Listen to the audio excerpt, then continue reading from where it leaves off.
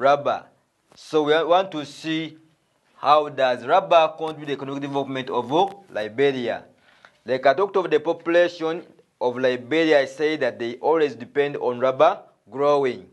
Most of the people in Liberia, they depend on rubber growing. So we can say that it creates jobs to people.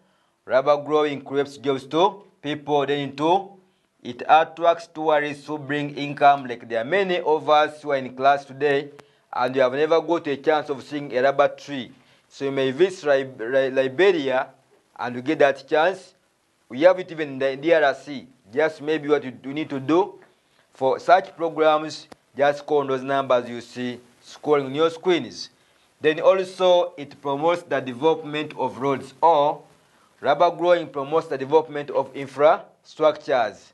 Rubber growing promotes the development of infrastructures, like roads can be developed because these plantations are basically found in remote areas. So what the government does is to go on improving on such infrastructures in that particular place where the farms are located. Then it is a source of income after selling rubber. It is a source of income after selling rubber. I think you can agree with that.